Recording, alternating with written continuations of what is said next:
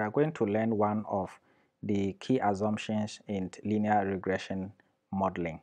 We had earlier explained that for any linear regression equation to be properly estimated, some basic assumptions have to be considered.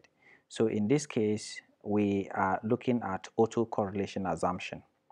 If we consider our two variable linear equation, which has one independent variable and one dependent variable, we have explained that in estimating the effect of our independent variable on the dependent variable y, we cannot be exact in saying that the variation in y is only influenced by x, because there are some unobserved factors that are also likely to influence our dependent variable, but which are not explicitly captured in our model.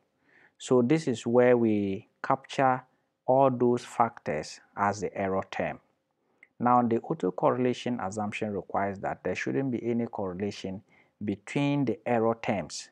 Where correlation is noticed between the error terms, the assumption of autocorrelation is violated.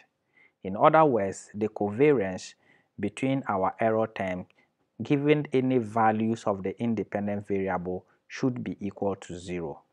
So technically, this is the assumption of serial correlation.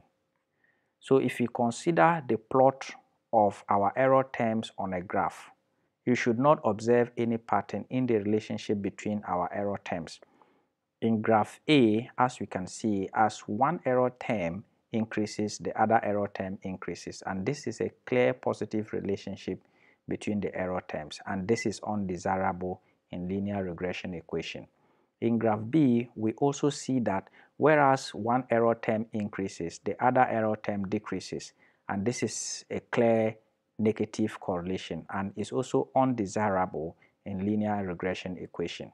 In graph C, there is no negative or positive correlation, and as you can see, the correlation here is 0, which is a desired expectation in a linear regression model.